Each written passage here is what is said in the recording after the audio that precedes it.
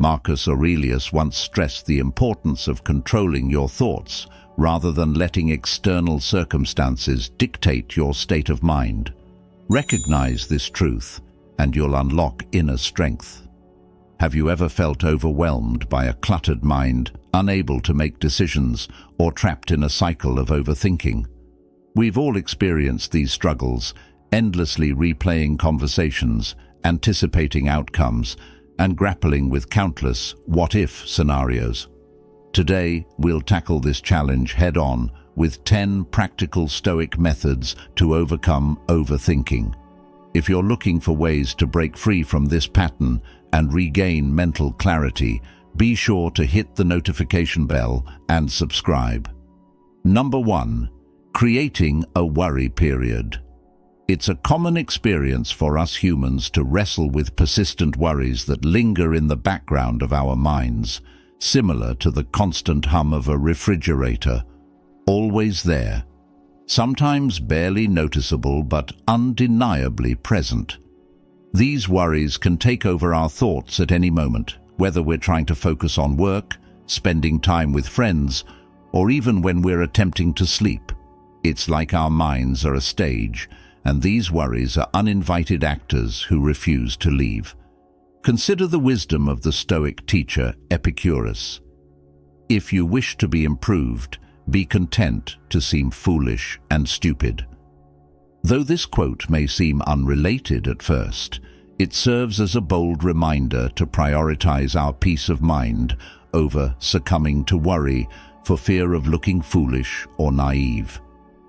Creating a designated worry period is a strategic approach to allow these concerns their time on stage, but only during an encore, not the main act. Choose a specific time each day, maybe 20 minutes in the afternoon, where you give your full attention to these worries. During this time, delve into your concerns, understand their roots, and perhaps write them down. What are you genuinely worried about? How likely are these scenarios, and what can you do about them? This focused session often reveals that many worries are like shadows, seemingly large but lacking substance when directly confronted. It also teaches your mind that worrying has its time and place. It's not an all-day, everyday affair.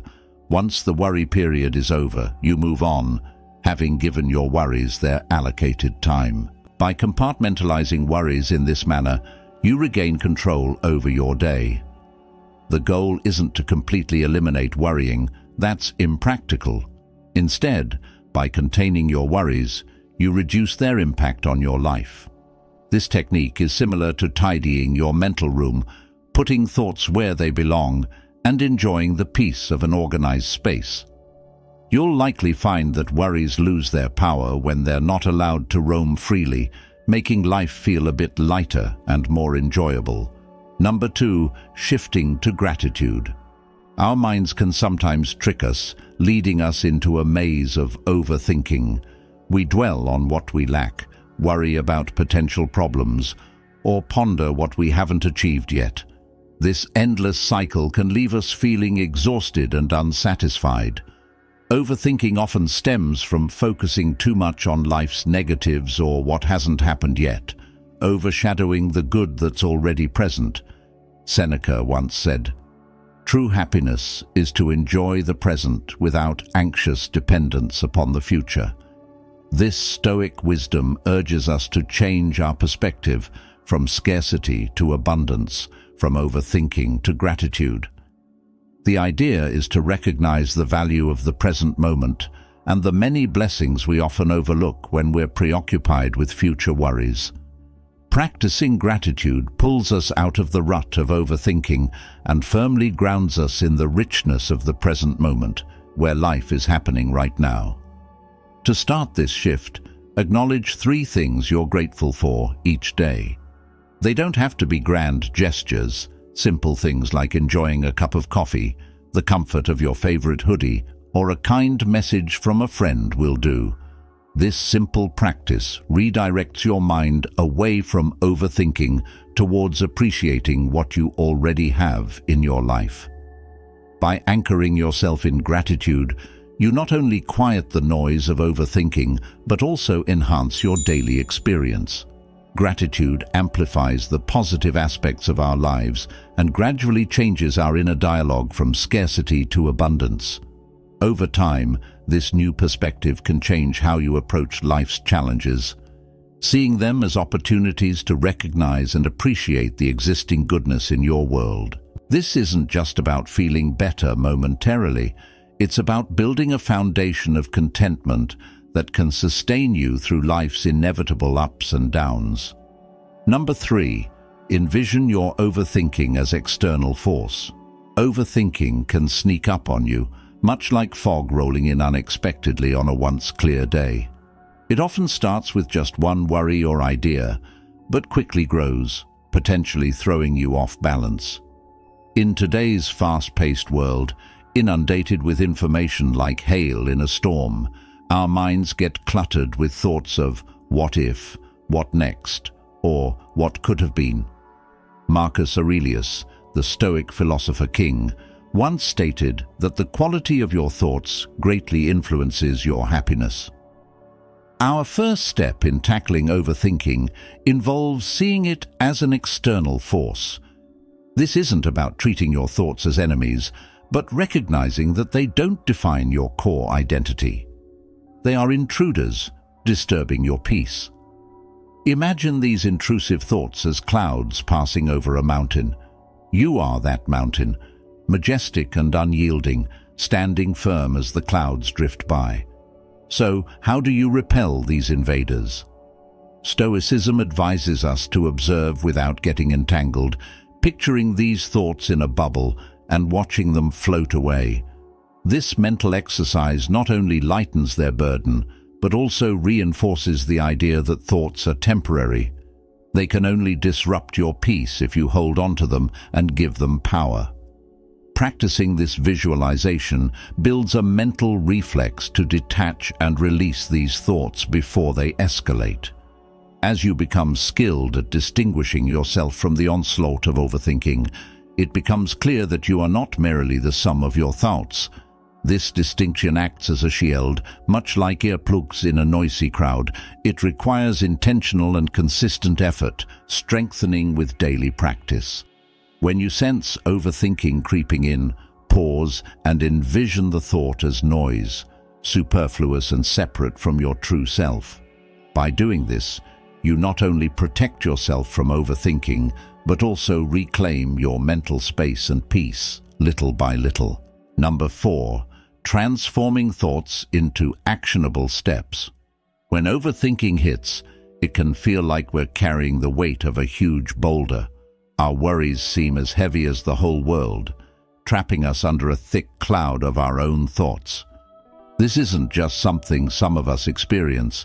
It's a common human struggle, especially in a world that expects high performance in every area of life: work, relationships, personal growth, and social standing.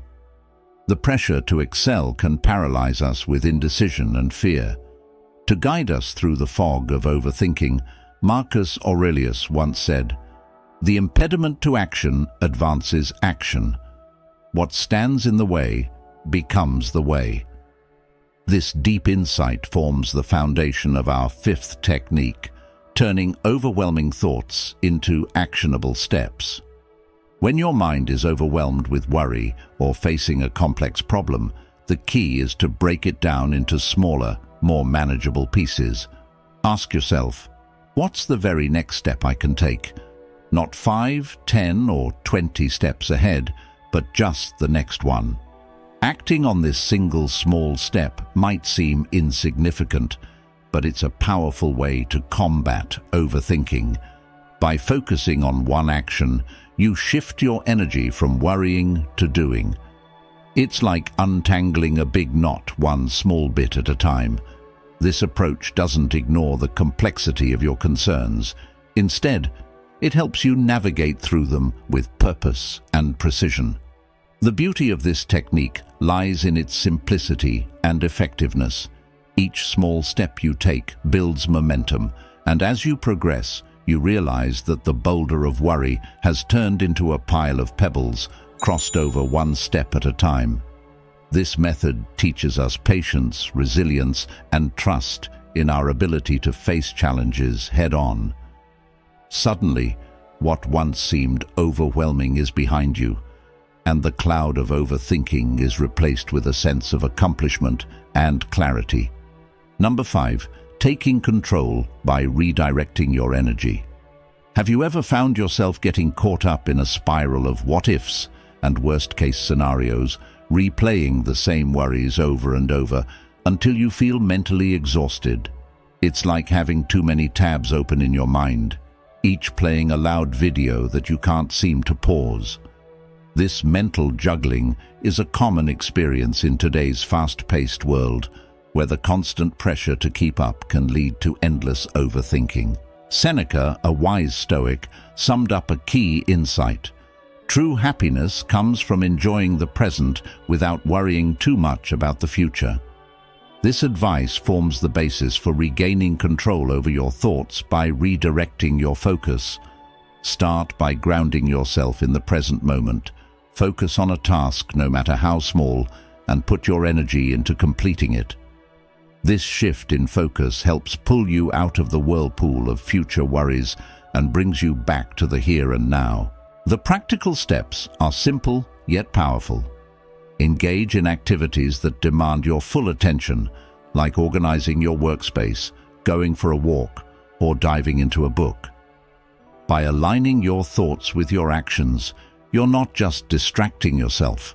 You're actively taking charge of where your energy goes. Stoicism teaches us to manage our thoughts rather than suppress them. It's about recognizing when our thoughts are unproductive and having the tools to redirect them. Think of it as exercising a muscle. The more you practice refocusing your mind, the stronger and more resilient it becomes. Overthinking, once overwhelming, can be tamed through deliberate action and being present in the moment, step by step. Number 6. Shifting your focus to effort. Overthinking often happens when our minds get too caught up in worrying about the future. What might happen, what could go wrong, and the endless possibilities of failure or disappointment. This constant looking ahead can make us fearful and unable to act, as we obsess over what might happen instead of focusing on what we can do. Our society often emphasizes the end result, making us think that if we're not sure of the outcome, then the journey isn't worth taking. But a Stoic saying by Epicurus gives us a clear instruction: don't just talk about your philosophy, live it. Stoicism teaches us to concentrate on our efforts and intentions, rather than getting fixated on outcomes that we can't control. This doesn't mean we shouldn't set goals or aim for success.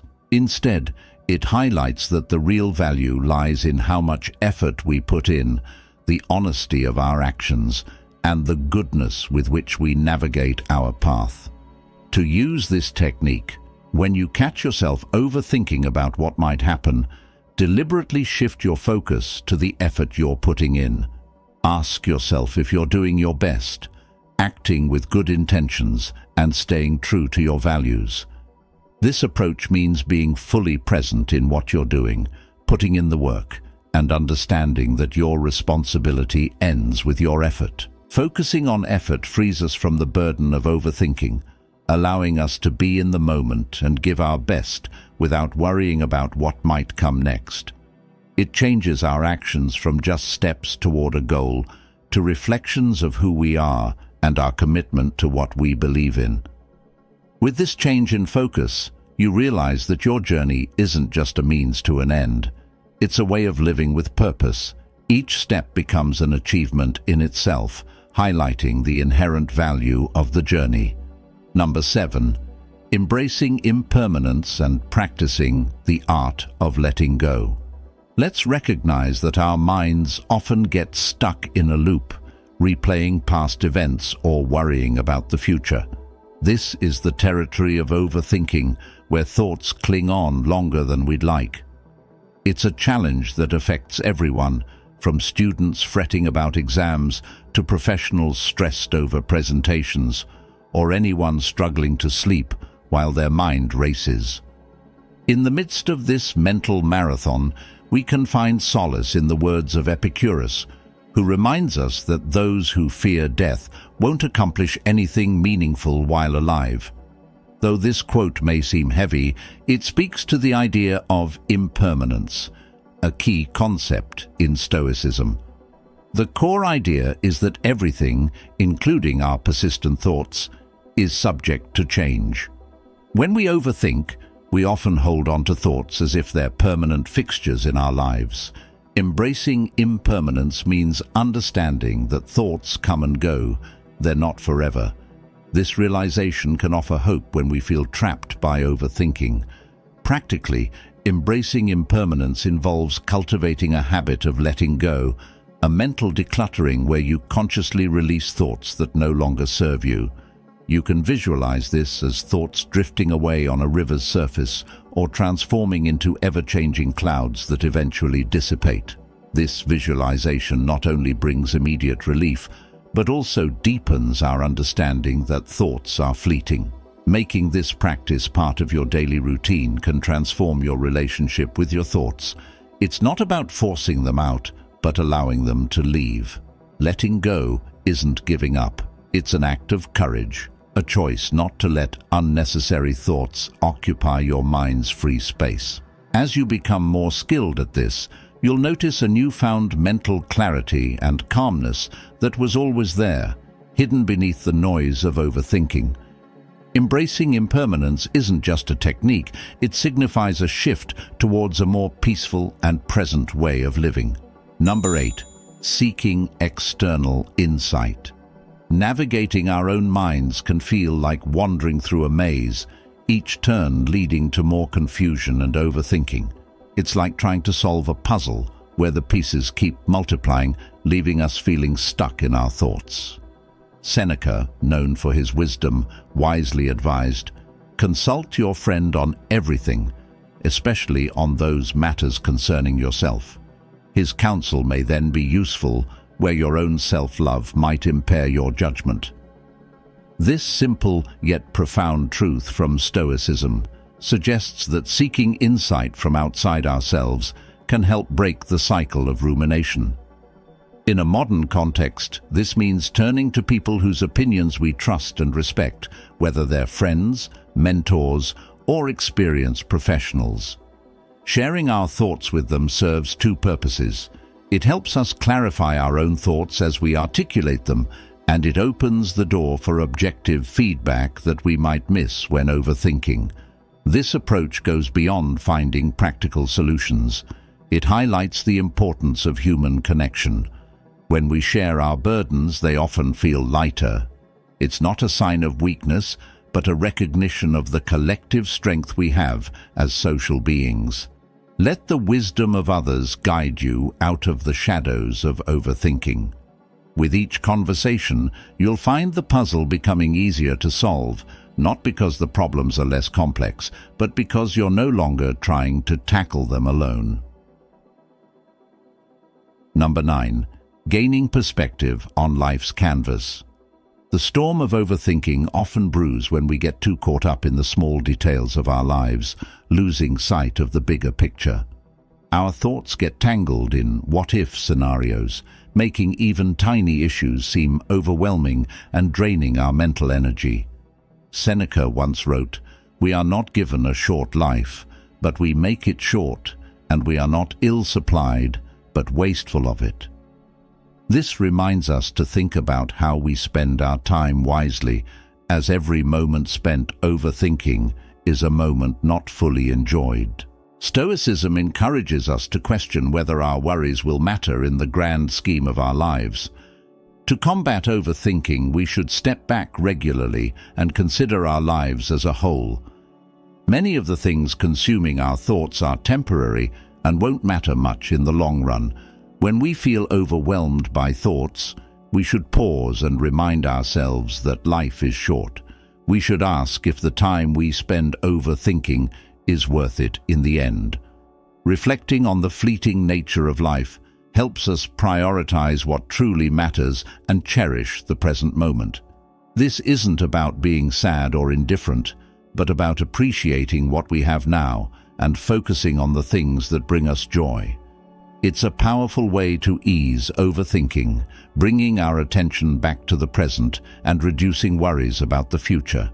Instead of letting the impermanence of life cause anxiety, we should see it as an opportunity to live fully and embrace every moment with vibrant colors. Number 10. Embracing voluntary discomfort. Our minds often get caught up in a whirlwind of overthinking when faced with potential discomfort or change. We repeatedly play out scenarios in our heads, trying to predict every possible outcome and prepare for any potential discomfort. This constant mental rehearsal can be exhausting, turning our comfort zone into a mental prison that holds back our growth, with overthinking acting as the relentless warden. Marcus Aurelius once said, "The art of living is more like wrestling than dancing," reflecting the Stoic approach of facing challenges head-on rather than avoiding them. Through the practice of voluntary discomfort, we can train our minds to handle uncertainty and reduce overthinking.